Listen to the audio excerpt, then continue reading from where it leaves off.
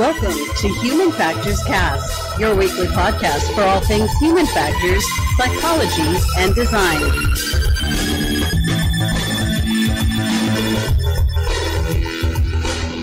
Fosters, that's Australian for human factors, right? Yes, it is. Hello, everybody. Welcome back to another episode of Human Factors Cast. It is episode 132. Today is June 10th, 2019. You're listening to, or maybe even watching, Human Factors Cast. I'm your host, Nick Roome, joined today by Mr. Blake Arnsdorff. Having a nice Foster's here. So many Fosters. Absolutely. Australian for human factors. We got some excellent news stories and tackling some questions from the community. This week, we got what? We got the driverless. No, that's wrong. These are... Wait, nope, that's right. Driverless cars, once they're on the road, human drivers should be banned. I was thinking it was the last week's news story. Because didn't we talk about autonomous vehicles last week, too? Yeah, we did. We did. talk about it every week, don't we? Every single week here. First look at Amazon's new delivery drone. And I don't even know how to pronounce this, but and I'm sure it will be a joke. Jaco, I think, is a low-powered robot arm that hooks to your wheelchair. But yeah, you can find us but first, some programming notes. You can find us every Monday, Tuesday, around noon Pacific. Well, it's a show, guys. You can find us on Monday, Tuesday, and that's it. You know what? I think you can find us Mondays, too. You know, Jeff is out there repurposing some of our older shows and putting them up on YouTube. Right. So if you're like trying to get caught up, I think we have a set schedule there. I think it's every Wednesday, Tuesday, Wednesday, Friday, Sunday. I think that's the schedule. Yeah, check us out. It's on one YouTube. of those times. It's one of those. So that's youtube.com/humanfactorscast. And we're keeping that / name because you guys know the saga. Okay, Blake, I want to know what's going on with your world, though. Like, what's going on with you? Yep. So I'll bring it back last week in case anybody missed the show. I had just started leasing a new car, and it's got a bunch of automated tools in it. Right. And we went for a test drive. Yeah, we went for a test drive. Tried to get the lane detection doesn't work the way I thought it did. Okay. And it actually, to follow up on us not getting to do that much in the car when we were together, it turns off so much on its own. The lane detection. Yeah, because I think the cameras are really sensitive to what it can and can't see, so they kind of overcorrect for themselves. Like, it's like, oh, I'm not really sure, I'm going to turn off. So I get that indication more than I get anything. So is it used for anything? Not really that I found yet. Have you been stuck in traffic with it? No, that I haven't. So why don't you just head up the 5 right after this? Well, I actually have to now because I've moved, so I'll be going to the 5 to go home. That's right. All right. So it'll be different today, probably. Yeah. But it was nuts to me because I've become addicted, I think, to a couple of the features, and I don't know if it's making me, if I went and got in my other car today, right, if I would have already picked up bad habits like checking my blind spot, because I have a really great blind spot indicator. So every time a car's coming in the blind spot, I just trust the car. And I've only had it for a week. Been driving without one for however many decades. And now I just trust the car right away. You trust it because you haven't run into a situation yet where it's been wrong. Exactly, yeah. And that first day where you start to merge in one direction and then you hear a horn lay down, Yeah. That's going to be a rude awakening. It is, definitely. But it's kind of nuts to that fast. You could, I don't know, for me at least, that fast feel very confident in what the car is telling me. It's kind of insane. Right. I mean, does it have any prevention? So if you take the lane or the blind spot indicators, does it have any prevention if you were to start turning in that direction? I doubt it. It might freak out a little bit, right? Just flash or something. Yeah, it would decide hey, don't. It might give you another indication oh no, I don't think you want to do that, but it probably won't stop me from doing anything.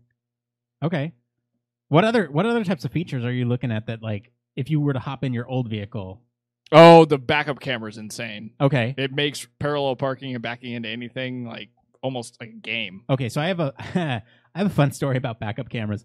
So my partner and I were walking. I think we were going to see a movie or something, and we were walking in a parking lot. And we were walking behind cars, and all of a sudden, this car comes out and almost hits us, backing up, and we're like, "What the fuck?" And we went up to this guy, and we're like, "What the fuck? You almost hit us! That is not cool. What is going on? Pay attention to the road." We were very upset. And he's like, "Sorry, I don't have a backup camera." Turn around! Turn around! Do the thing you're supposed to do! Turn around! I don't care if you have a backup camera. I don't care how privileged you are with your car. Turn around and look for people. Yeah, that's what you're supposed to do. That's what you're supposed to do. I think you have to take a driving test, and that's something you're supposed to be able to do. It pissed me off a lot. Which is funny about my backup camera, right? Because it's got some, I don't know what the setting's called, but it's always on that if it catches some detection behind you, it's going to jerk the emergency brakes immediately. Can you turn that off? Or You can, which I don't know why people would. Right. But I always see the indicator that it's on, because I remember the guy, when I was at the dealership, he showed me with like a cone, something very small. Oh, okay. To indicate like if it was a child, it would stop. Which is super jarring, by the way. He didn't have like a dog or something with him that he just threw out? No. Okay. Thank goodness. That would have freaked me out even more. Yeah. Yeah, but I don't know. I mean, it's kind of hard for me even to think about like what it would be like to drive without some of these tools now. It's only been like a week. Because all of this like introduction of all this stuff. Because I used to say like I don't really need that shit in a car. What's the point? I already know how to drive. I'm pretty good at driving. Why do I need all these extra kind of bells and whistles? But now it's so much fun to drive, mainly because I have air conditioning and a stereo unit that works. Well, I get so I get into like an accident annually, not my fault. Ever. I'm serious. It just happens with the sheer amount of time that I spend in a vehicle. It's almost almost annually. Yeah. It makes a lot of sense. Almost annually around the same time. I think I'm due for one. So fingers crossed. But every year I get into an accident pretty much, and every time I have to take a rental car, I'm like, no cruise control. What the hell? Driving 120 miles a day, like I need cruise control. Absolutely, yeah. so like even just that basic function is something that I sorely miss, and so I can't even imagine like now you have your privileged vehicle, you got like all these bells and whistles that like you're rolling around in. I can't even imagine what it'd be like to be without those. Oh, it's so nuts. Just spoiled for choice. Yeah. So spoiled. Definitely, for sure. So what's been going on with you, Nick? So it's amazing what some small things can do to not only your self-esteem but the way you think about yourself. Absolutely. So this weekend I got a haircut. And if you're watching the YouTube stream, hello, I got a haircut. And it's so I usually go in and say, like a 3 on the sides and about 1.5 inches on top. Mm-hmm. I got lazy this time and said, just cut it short. Just get rid of it. Just cut it short. And she's like, all right, no clarification or anything. And just kind of buzzed it for me. And I came back home and I was like, this is a little bit shorter than I wanted. And Justine was surprised, and I kind of like the way I feel about this haircut, Blake, is that how do you feel about it? Is that I'm one swastika away from like white supremacist. Oh my goodness. It hurts, man. I hate the way it looks, and like it's just amazing how much one haircut can do for your kind of self-esteem. I just love that's the interpretation of your own haircut. That's the best part. It's like and anyone who knows me knows that I'm like totally not that, and it's just one of those things where I'm like, I look in the mirror, I'm like, who are you? That's pretty funny. See, I figured you just cut it so short because it's summertime or whatever. Because I went to the barber the other week and I was almost gonna do the same thing because I've walked around with like basically a 1 all the time for a lot of years. I think like 3 or 4 years straight. That's what I would walk around at all the time. But Elise was the one that told me, "It's like you look scary when you do that. Just don't do it." And like the weird thing is like I've not seen the shape of my head in a very long time. I always have like a little bit longer hair on top. Yeah. I've not seen the shape of my head in a very long time. I'm not very happy with it. It's just like... It's nothing like shaving your head or buzzing your hair down to really just bring out what's going on with your dome. Yeah, not human factors related, but just a matter of like how like these small change. And to be fair, it's a very small change. My hair was probably like 3 inches longer than it is now. And it's just that small change can make a huge difference for the way you perceive yourself. It's your self-identity, and you feel lost. And then so anyway, if I say anything racist on the show tonight, that's probably because it's his haircut. It's talking. My haircut. Not really. No, I'm not going to say anything racist, and absolutely not. But I can't help but like see that kind of asshole in the mirror when I look at myself, and that's crazy. Well, I can identify with that because I cut my hair not too long ago, and I didn't feel like I was a white supremacist, but it definitely like chopped my self-esteem in half because I hated it so much. Did you get used to it? Yeah, I just basically was like, fuck it. All right. I will say though, like playing virtual reality games is a lot easier now without all that hair. So it's like, yeah, there is a trade-off. There's a trade-off, and it's a lot cooler. And we don't have AC in this room in the afternoon, and so it's my glasses are fogging up, but my head is cool. That's good. See, it's a win. It's a win. All right. Well, it's time for Human Factors News. This is a part of the show all about human factors news. This is where we talk about everything related to the field of human factors. This could be anything from automation, transportation. What do we got else in there? Robotics. As long as it relates to the field of human factors, it is fair game for us to talk about. Blake, what do we got up first on the docket this week? All right. First, we got self-driving cars could revolutionize people's lives, but by the end of the next decade, or perhaps even sooner, they could radically transform public transportation spaces and liberate us all from the many problems of mass car ownership. So they'll also be much better behaved than human drivers. So robot drivers won't break the speed limit, jump the lights, or park where they shouldn't be parking.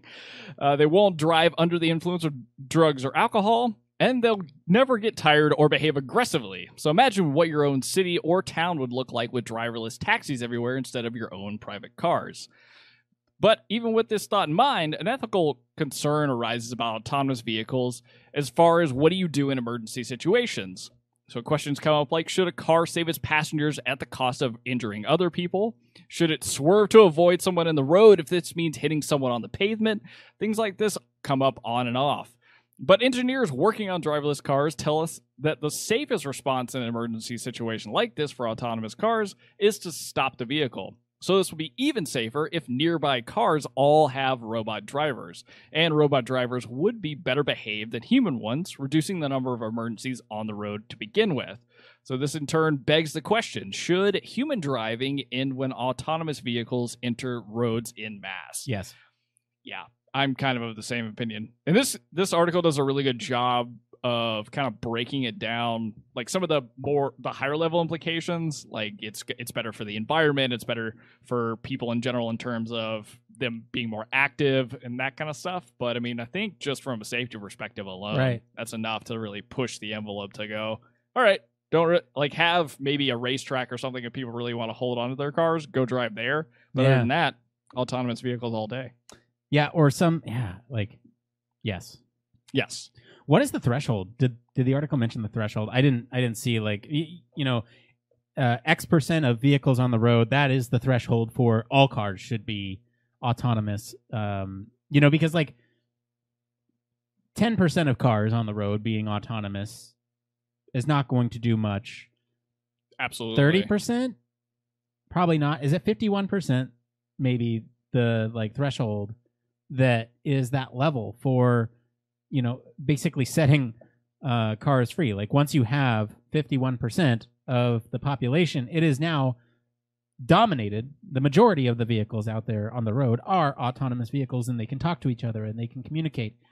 Is that the point? Or is it earlier? Is it 30%? Because that's still enough of a difference to where, I just don't know.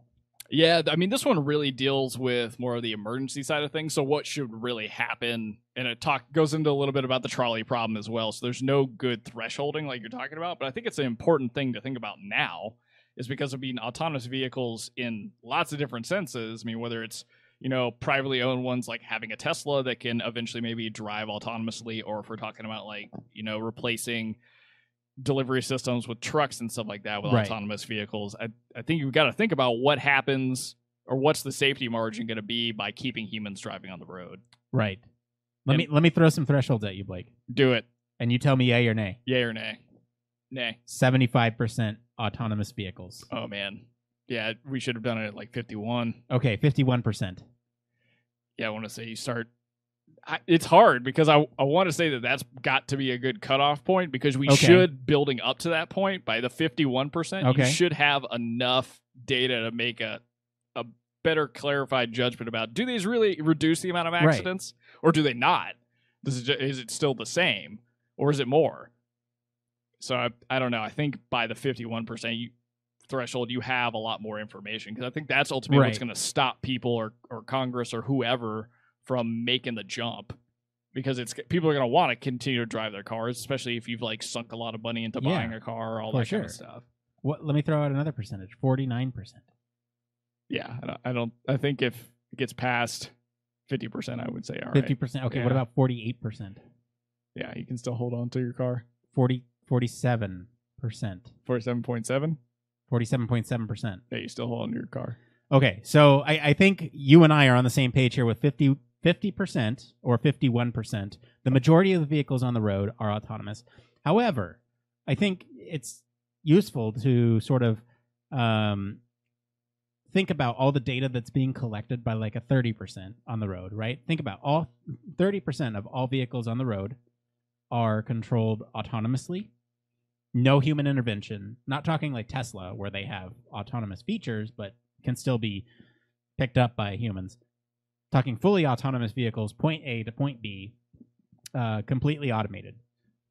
That I still feel like is a questionable percentage of, like, it's a minority, but it's a large minority of vehicles on the road that are, one, like you mentioned in this article, are communicating with each other.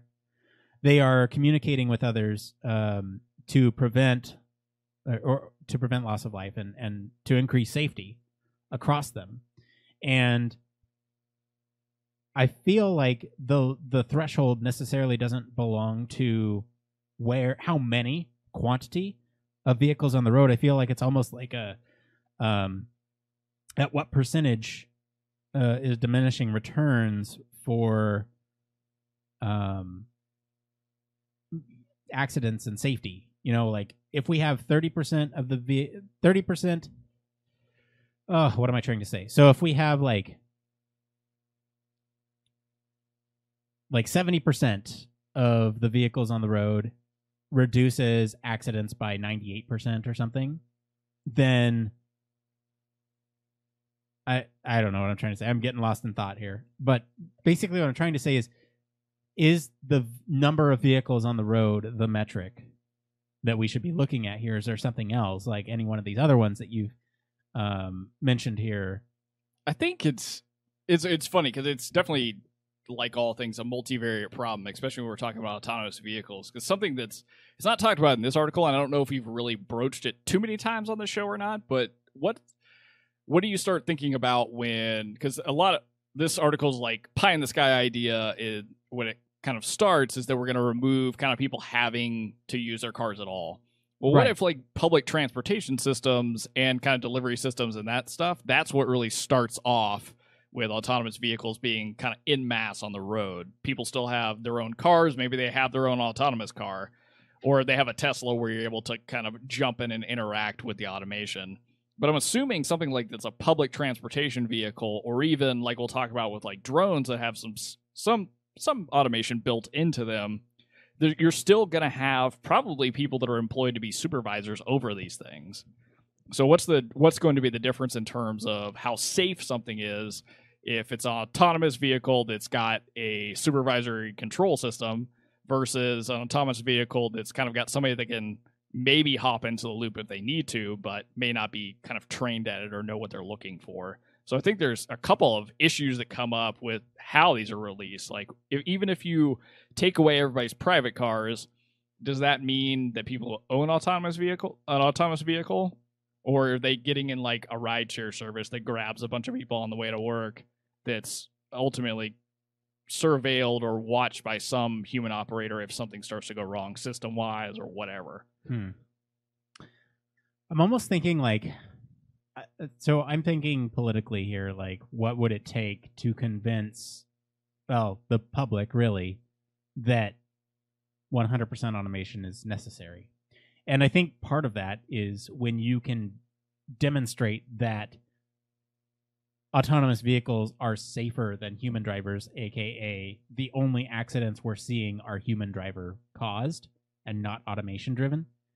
I think that will go a long way for convincing the public that yes, we need 100% automation. However, like how you enforce that and how you ban drivers and what kind of rollout plan, that just seems so intimidating to me that we need somebody smarter than I am to tackle that problem. Yeah, because it's almost like you have to, like, just for the case of somebody who is either like me or that has bought their first car or something, or is leasing a car, right? That's like sunk money into something that you can't have anymore. So that almost may not require, but the best way to go about that may be like some kind of car buyback program.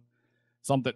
So it's going to have to not just be about like, okay, we're replacing all the cars on the road with autonomous vehicles. There's got to be kind of a multitude of incentives of why we're kind of moving to this system, and it'll take like different policy changes and stuff like that. I mean, because this has wider implications for just like transportation and you and me driving. Well, all right, if we do autonomous vehicles, what do cops do? What are firefighters doing? How does that impact them? And what their job looks like if they're actually not operating any vehicles. Which for police, it kind of turns it more into the surveillance thing, right? Because now you have like smart cities, or we've talked about on the show, like the idea of smart cities and drones and stuff like that.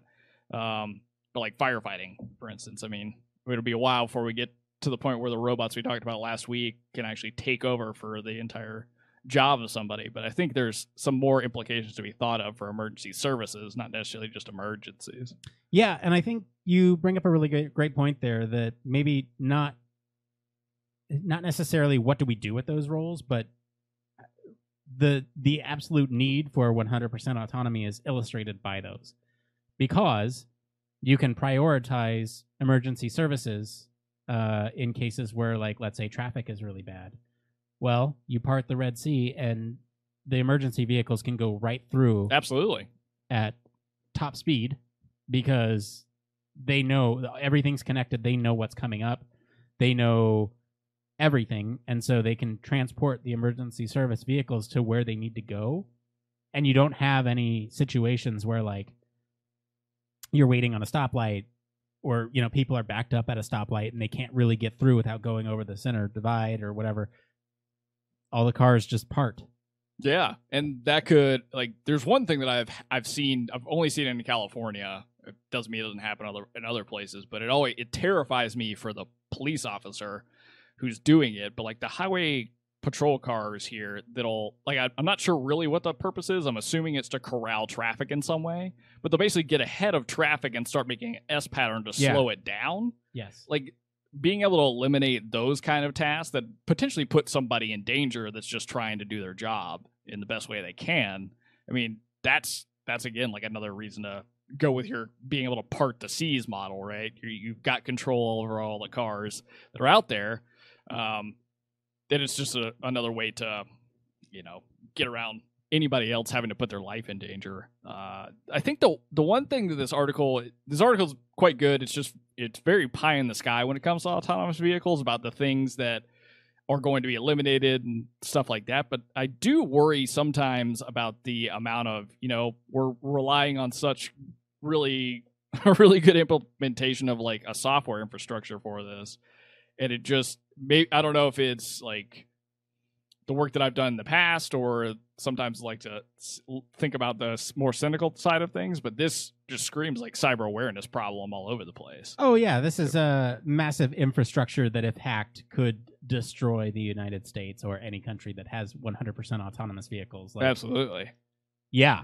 Yeah. Or it even gets into like these sci-fi crime shows that I've seen where it's like you're taking over somebody's vehicle and that's like slam it into a wall or whatever. Yep. Yeah.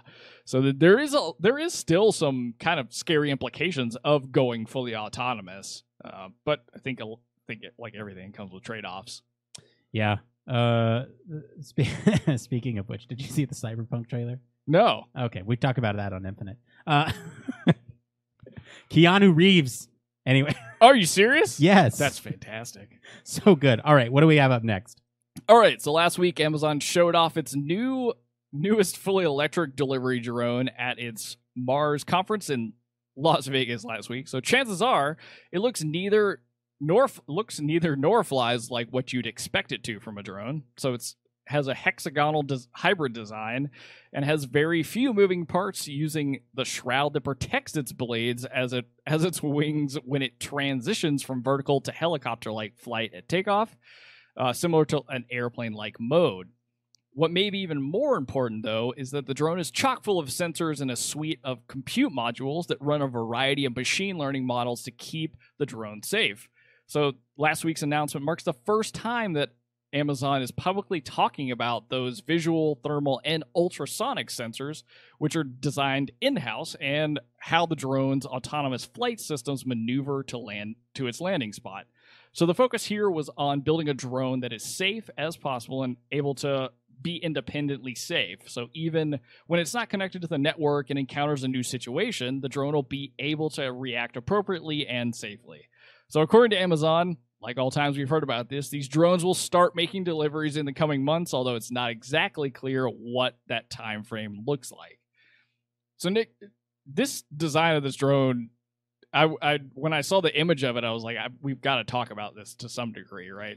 Because I think it starts to skirt some of the problems that I was thinking about in terms of, like, how's this thing gonna, protect itself when it's going around and flying and dropping things off in aerospace that people can potentially get into or like be grabbing things from. And I think some of the design features and the hexagonal shape around it kind of solve some of the problems. Yeah, so the hexagon kind of acts as a barrier from, being able to have the blades hit anybody if they were to just approach it from the side, which, in vertical takeoff and landing, that's what it would be doing.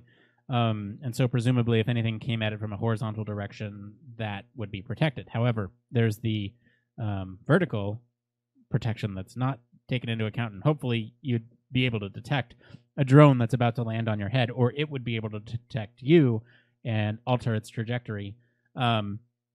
This is interesting because if you think about the evolution of this design, so this looks very different from that kind of wing drone look that we've seen before, right? It used to have like kind of these three-tail wings. I don't even know what they're called. It's kind of like a miniaturized seaplane is what it looks like. Yeah, kind of like that. And it's got like the capability to grab a large package from below. And that's going to get that. You got there? Yeah. You're going to take that and grab a large package. Sorry, I'm getting distracted by that. Then, so I'm just curious in the like remodel or redesign of this technology here.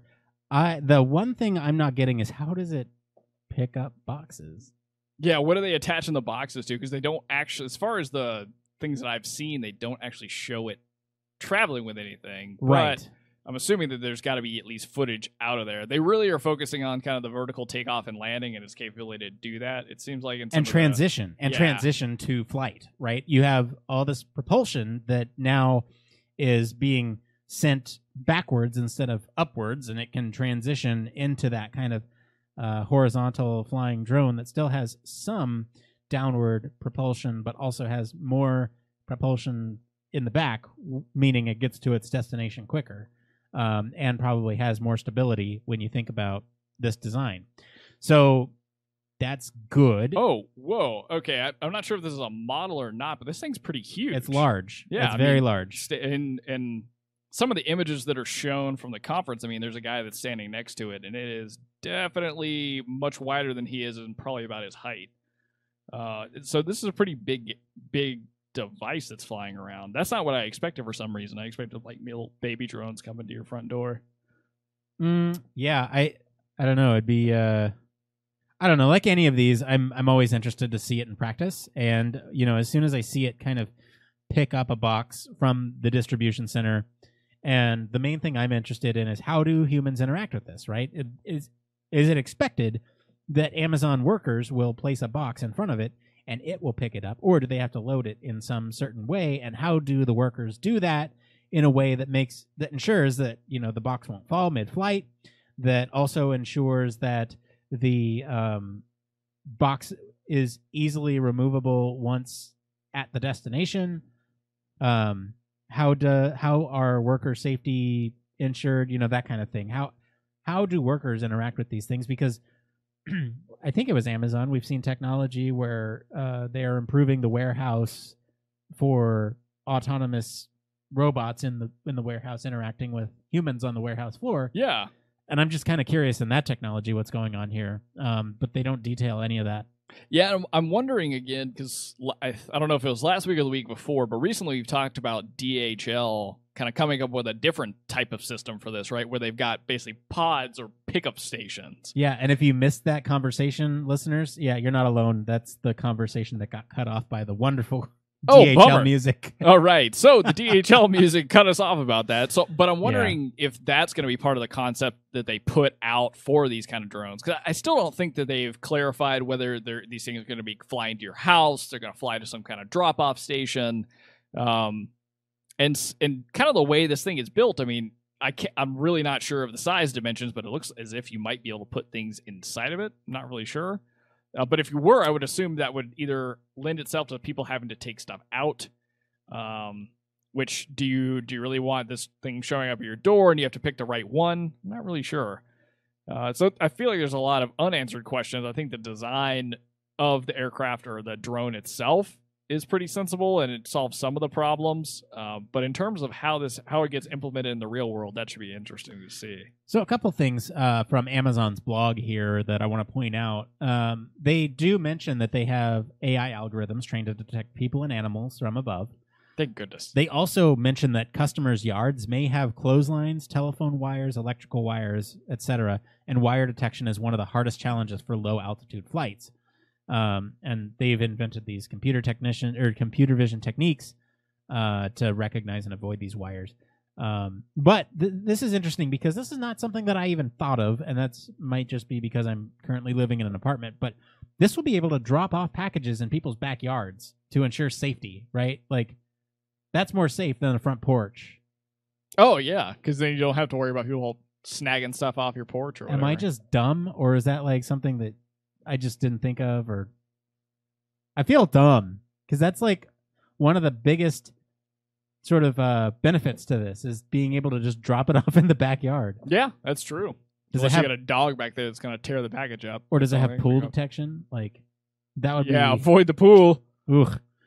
Yeah, so... Or does it change the height based off what's in the package? Like if it was, because Amazon's dabbling in the food industry now, or delivering groceries, does it get a little bit lower if it's got to drop some eggs? Yeah. Who knows? A lot of unanswered questions. That's for sure. And the only thing that I just thought of, but I think this thing is way too big, because you said the backyard thing and living in an apartment. Like, what if this could drop stuff off on my porch? Yeah, because that's secured and it's up in the air and you couldn't get to it unless you go in the apartment. Right. So like, can you drop a pin and say like, this is my preferred drop-off location, and then give it feedback and say like, hey, you dropped it on my roof last time. Can you not? I can't get it. Can you come pick it up? Can you not do that again? Thanks, bro. And I'm sure it will learn to the point where it's like delivering it exactly to the place where you want, and it's on this pre-programmed path. Yeah, lots to look forward to. It's gonna be sick. Yes. Well, we're going to be back to break down the other news stories right after this short break. Human Factors Cast strives to bring you the best in human factors chatter every week. We pack news, interviews, reviews, and overall fun conversations into each and every product that we put our seal of approval on. But we can't do it without you. You see, the Human Factors Cast network is 100% listener supported. All the funds that go into running this show come from the listeners. That's why we're giving back to our supporters on Patreon, now more than ever. Pledges start at just $1 per month and include rewards like 24/7 access to our exclusive Human Factors Cast Slack channel, personalized professional reviews, and Human Factors Cast Infinite, a Patreon-only podcast where the topic is human factors, etc. We're always updating our rewards, so stop by patreon.com/humanfactorscast to see what support level may be right for you.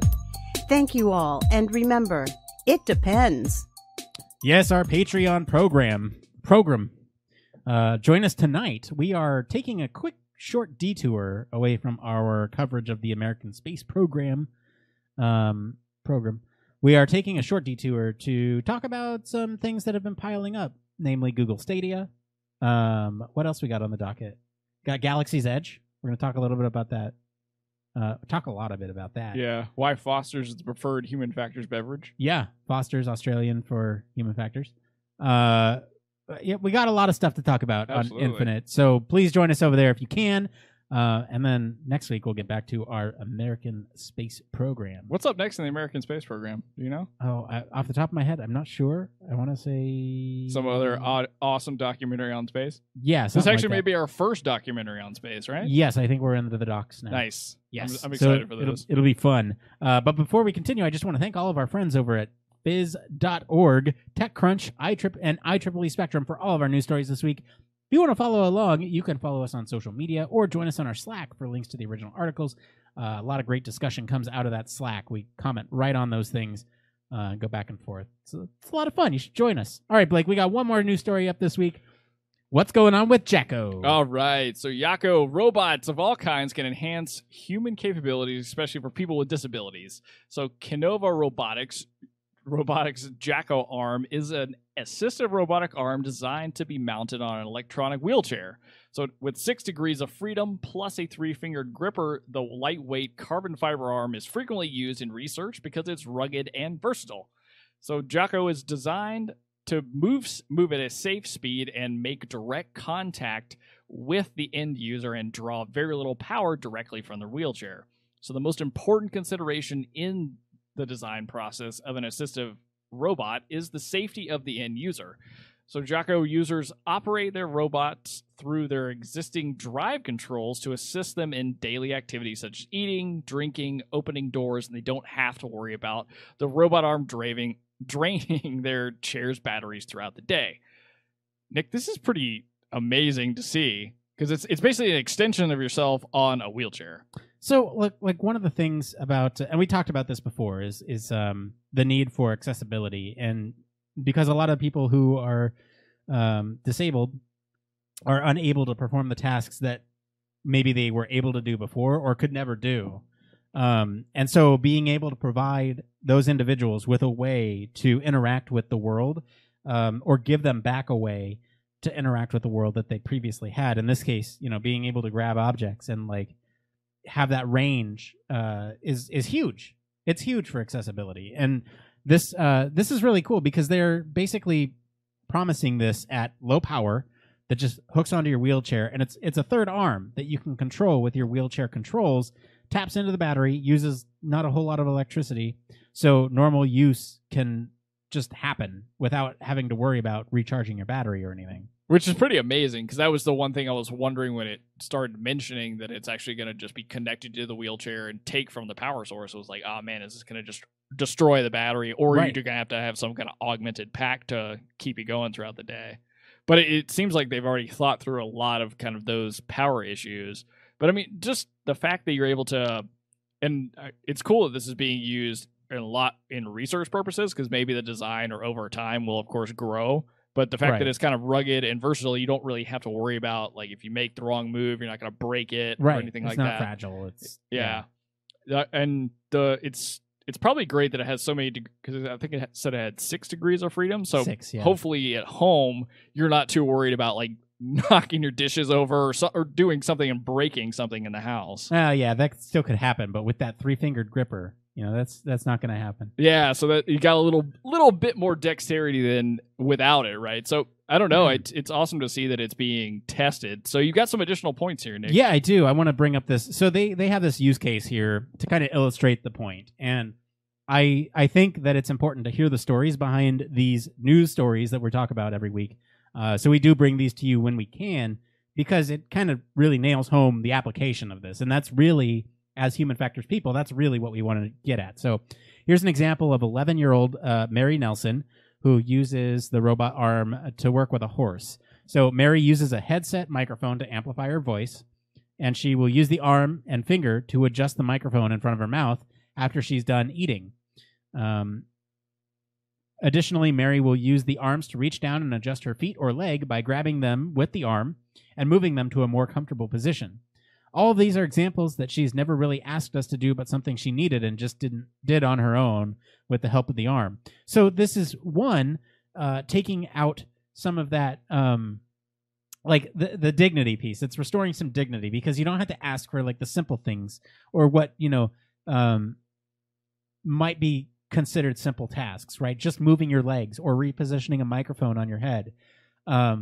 Those are very simple things, and to be able to do that, to be empowered to do that yourself instead of asking somebody else to do that for you is huge. Absolutely. And the fact that I think my favorite part of all these stories are the ones that we hear about that are from the research perspective, is that when they design these tools, they have so many unintended consequences in the positive way, right? So the mentioning at the end here that there's a lot of things she needed to do, but they really hadn't thought about it doing it with the arm. And I mean, the ability to, be brushing a horse or something like that, or doing horse care when you're in a wheelchair and you don't have access to your own limbs, and now you've got this extra external arm that's allowing you to do something that maybe you loved when you were younger and some accident happened and you couldn't do it anymore, or it's just you've never interacted with a horse before and now this allows you to have some sort of semblance of what maybe you and I would be having. So I don't know, it's just incredible that this kind of technology, with its unintended consequences, allowing people just to connect with the world a little bit more. Like, okay, many listeners have pets. I just want to take a minute here. Like, imagine you get into an accident or something.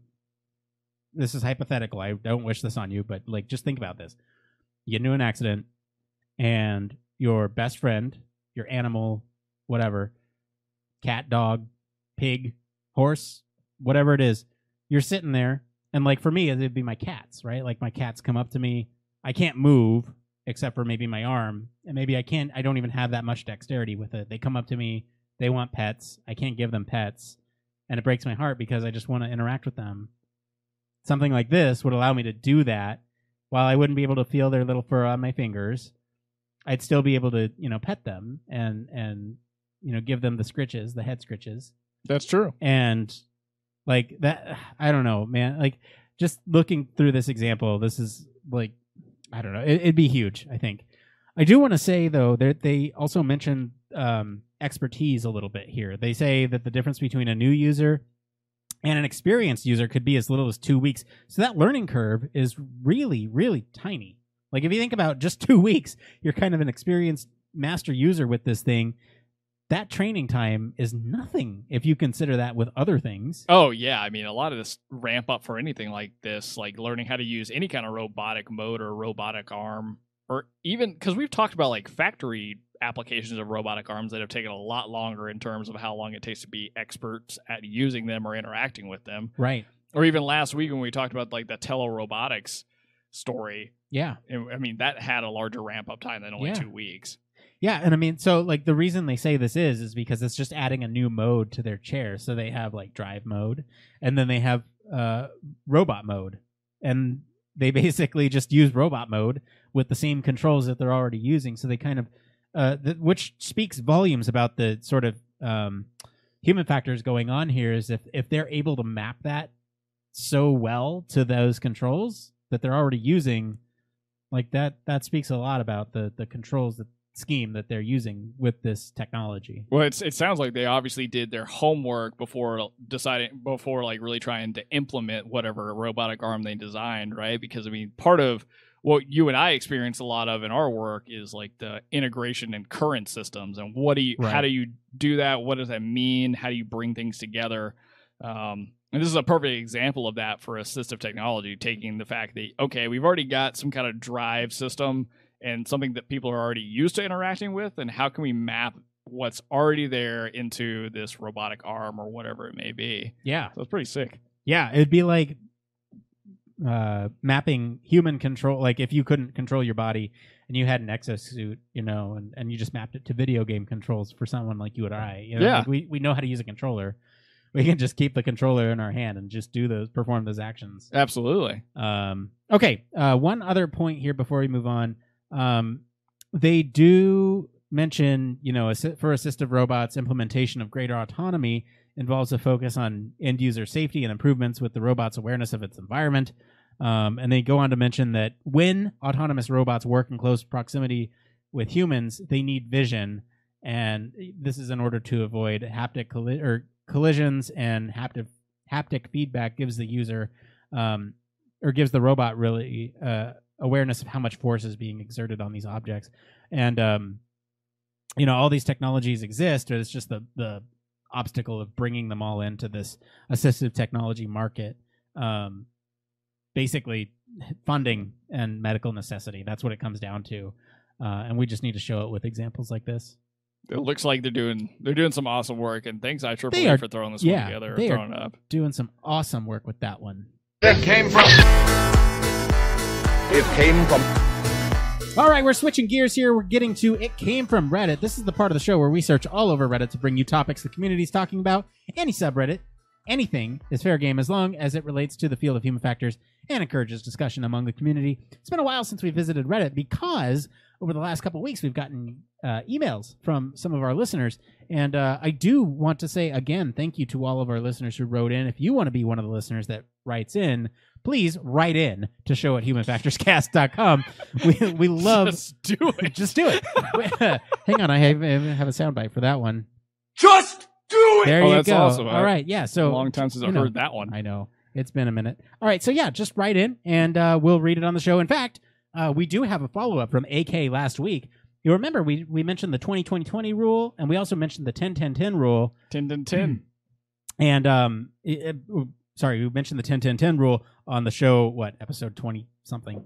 But don't do the 10-10-10, do the 20-20-20. And AK...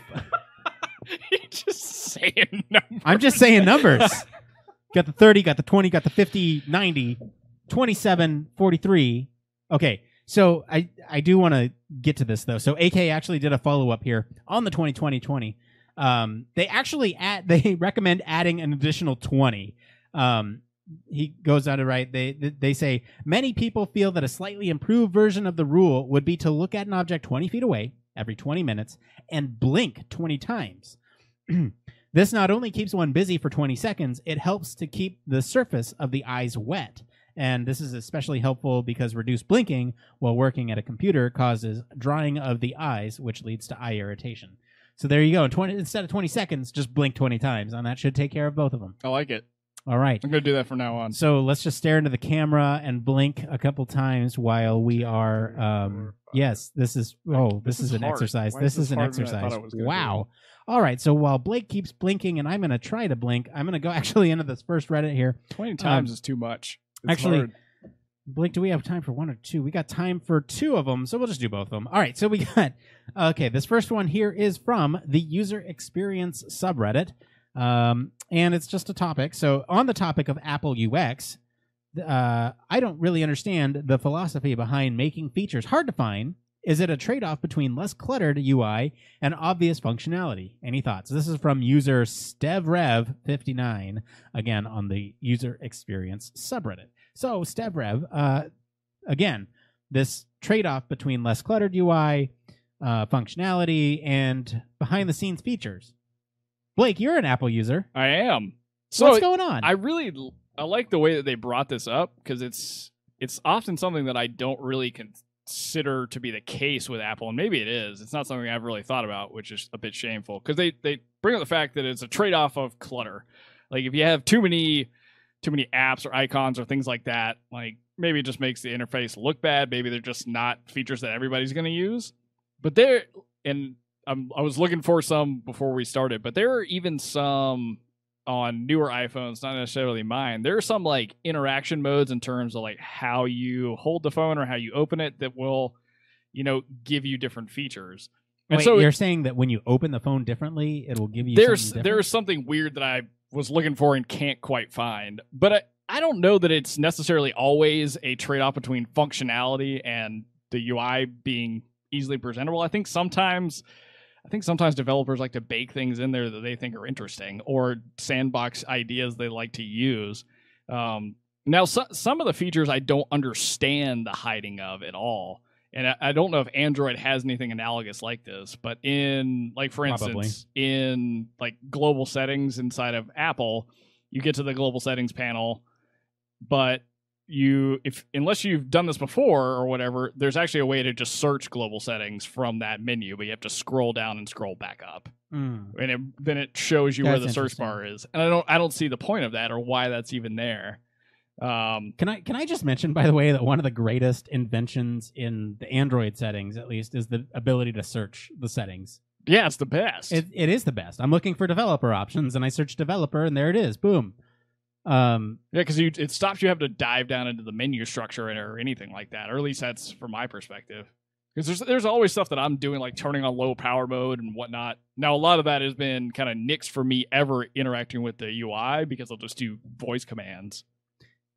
Oh, yeah. Yeah, I guess that's true, too. Like, I don't know. I'm not super familiar with Apple UX. I do know that their kind of mantra is simplicity is key. That it's like the difference between buying... I've used this analogy before, but it's like buying a Ferrari with the hood welded shut versus buying a Honda Civic where you can go in and kind of tweak everything. And that's kind of the analogy I use. And like, so Apple is a Ferrari, but you can't modify it, you can't tweak it, you can't do the things you want with it. So you have to go outside the means and jailbreak it or something like that if you really want to tweak a lot of what's going on with the OS. Yeah, you got to get like some sort of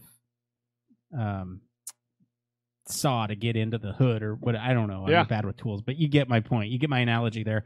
I think so I'm unfamiliar with it, but I was just curious what you thought. Yeah, I think some of it's kind of fun because a lot of people like to play in product design, at least, with discoverability. So they like people interacting with the phone or interacting with the software, and you find things over time. It plays into that idea that in UX more so than human factors of like interactions being delightful, right. So like you found something new, it should like give you a sense of like, oh, this is really cool, or I'm enjoying this. So that could be a reason they hide some of the features, but I'm not really sure what the process or thinking is. If you know somebody at Apple, let us know. We'd love to talk. Yeah, Apple, if you're listening.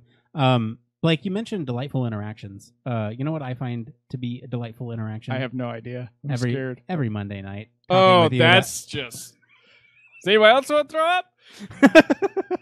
No, it is a delightful interaction. We do have one more here. This is going to be a spicy one. This one's a little long, so I'm going to try to truncate the best I can. This one's by user Better Than 2018, and this one's also from the user experience subreddit. And this one here is how to bring up UX with others. I'm going to skip a little bit here and actually read this here. I took it, I'm just going to, again, this is picking up right in the middle of it. I took it upon myself to create a group club in the community based on UX and UI. Not many are joining, probably because they don't know what it is and prefer to join groups directly related to their boot camp of choice, but I want to become an advocate for good UX practices whenever someone were to ask me for advice. Some UX evangelism that I've seen in boot camp hosted seminars makes me wonder if there's a right or wrong way to go about talking about UX to potential boot camp developers. I wouldn't want to give anyone unsolicited advice, but if someone were to ask me for help, I don't want to steer them wrong. I know this sub, meaning user experience subreddit, has a bit of cynicism towards boot camps, but going forward, both in this community and elsewhere, what are some good practices for introducing UX beginner developers and others who want to learn about it? Is there a right way to talk about UX and good practices? Does it come off as too preachy? Should I not talk about it until they're done with the bulk of bootcamp work? Are there other things I don't know about talking about UX to others that I should know?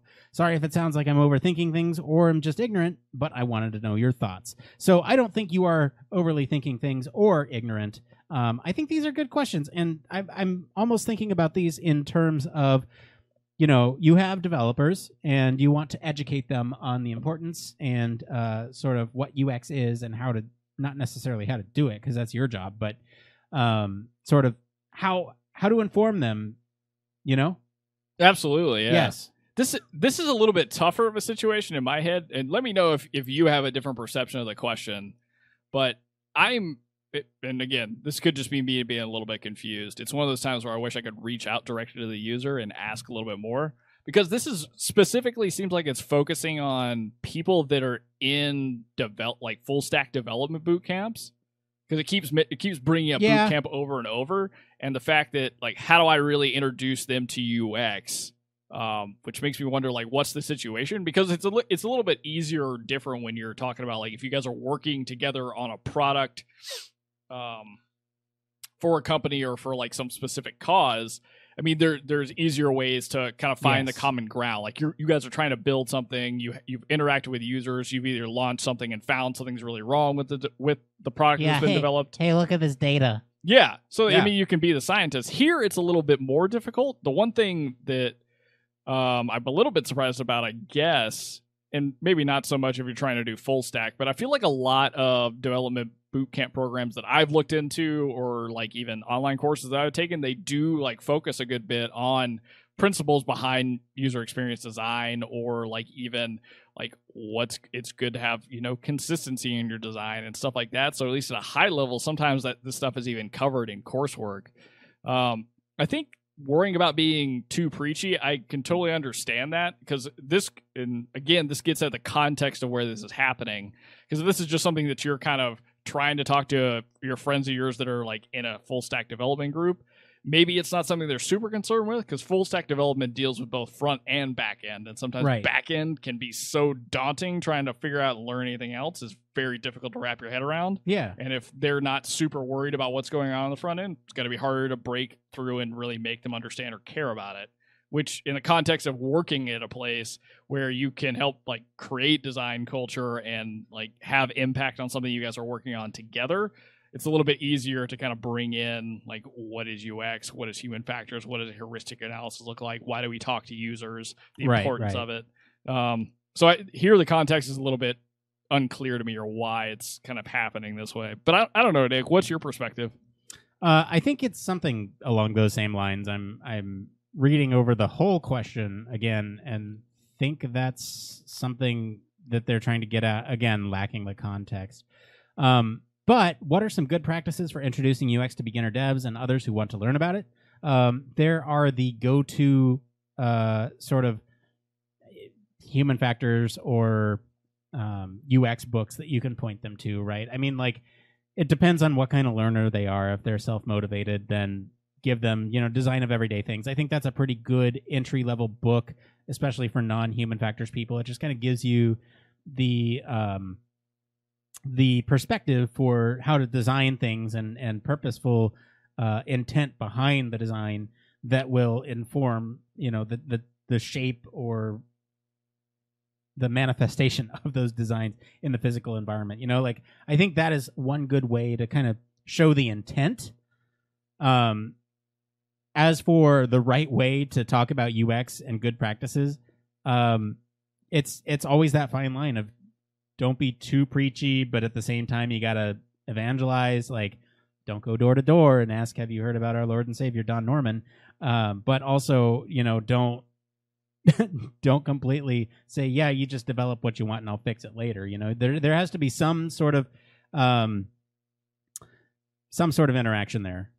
Yeah, I think the best thing you can do here is, and again, it's trying to figure out like the best way to insert yourself in the context. But I mean, if you're a practicing UX designer, human factors engineer, whatever it may be, if you have like prior work that illustrates the impact that you've had through like applying these principles, or ROI. Yeah, that's the biggest way to make anybody change their mind or really understand. And also too, like, trying to better understand from a developer perspective, like, why is it so hard for me to make changes, and understanding the frameworks they're working in and their kind of plight. I think being able to find that common ground with a developer and a UX person is really key to any kind of like accepting of, you know, new ideas or why we do things the way we do them. Because if you both understand where you're coming from, you have a lot more susceptibility to trying to figure out and problem solve together versus just like, all right, the product you develop doesn't meet our users' needs. We really need to fix it, and I know how.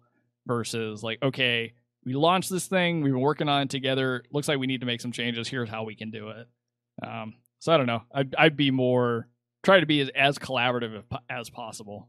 I agree. No better place to end than there. That's it for today, everyone. Let us know what you think of the news stories this week. If you're a Patreon supporter, please stay tuned for the after show. For the rest of you, you can join the discussion on our Slack or follow us all over social media at H Factors Podcast. .com. Yeah. If you want to, wait, what?